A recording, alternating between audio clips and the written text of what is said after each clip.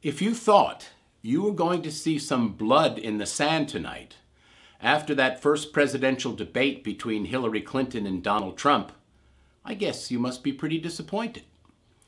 What interested me is that Donald Trump seemed to show up with a pop gun to defeat a very formidable debater, former Secretary of State and former United States Senator, using that pop gun that he used on his 16 Republican cronies over the last year and a half. It didn't work.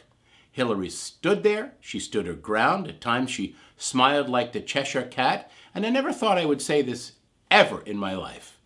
I found Donald Trump tonight rather boring.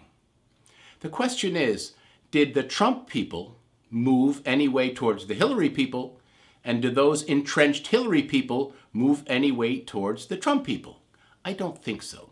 I think she won this debate pretty much hands down. But I will have to say this. She has to get out the vote. She has to beat him out there in the trenches. And she has to win the millennials and also those undecideds. She has to do that state by state.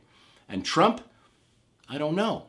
The question is, will anybody even be interested in watching the second debate? Especially since they think Hillary probably has this in the bag.